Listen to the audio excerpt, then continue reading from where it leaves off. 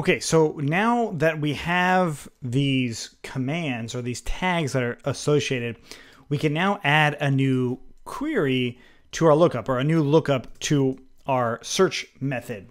So I'm going to do Q, and I'll say tag. I'm just going to go off of tag iContains, much like we kind of talked about, and see if that actually provides something for us, right? So intuitively, you might think this is what it is, or sorry, not tag.name, but tag title. That's what it actually was. Okay, so that's the name of the model and then the name of the field. Let's see if that does anything for us. I'm going to refresh in here, and well, I don't have any errors so far. So what if I change it to space? Ah, that's working. What if I type out black? Hey, what do you know? Red. There you go. So it's actually doing that search for us, and it's doing it related off of those things.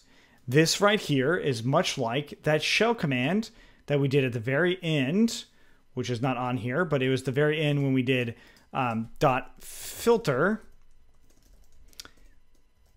and we did it based off of some sort of tag, right? So title iContains equals to, black. So it's much like that, but it's going off of the t-shirts that are related to that. Right, so tag set, I'll just make sure this is in here. Okay, so that's really pretty easy, I think. Of course, even in those tags, you can add in some descriptions, right? So you could add a description for this tag and add that to your query. You could add it to that lookup. Now, again, we're not actually returning tags here, we're returning products. So I'm not searching the tag itself to return the tag. I'm searching the relationship between whatever I'm searching and the product itself. So this is only about returning products. That's all this does.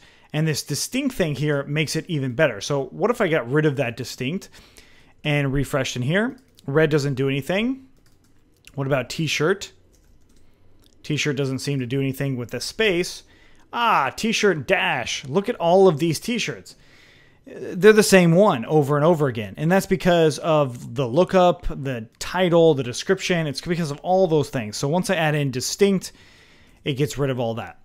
But now we have a much more robust search in of itself just because of these tags. Now, of course, you have to manually add each one of them and then select the products that are associated. And that gets a little cumbersome. So we might have to come back to it in the future. So then when you're in a product, you can just write out what tags you want, and that's it, instead of, worrying about actually writing out these individual tags themselves. So that's something we still will need to do, but it is a little bit more advanced than where we're at right now. But now our search function is much better. So if I search another one, it gives me that t-shirt.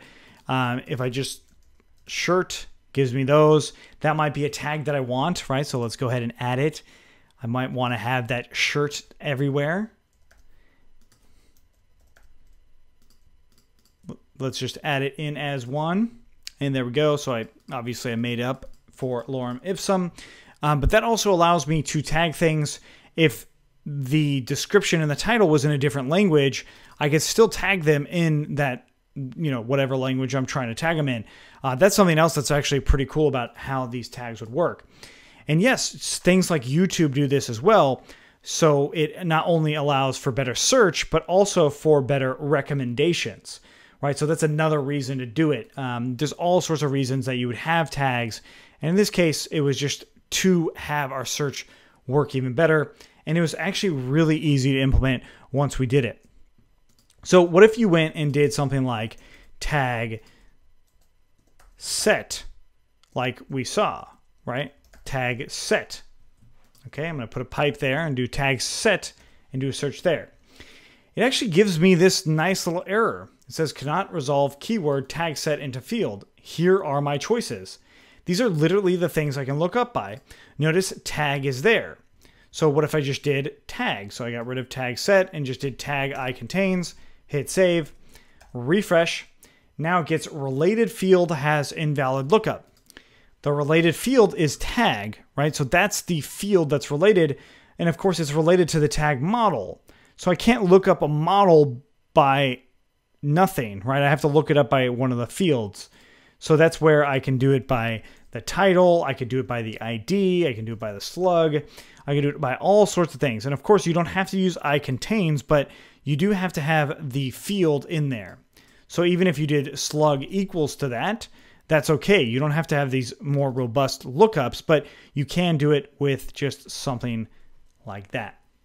All right, so hopefully that clears some things up for you, but now we have a pretty robust search on our system. It's pretty ready for what's coming next.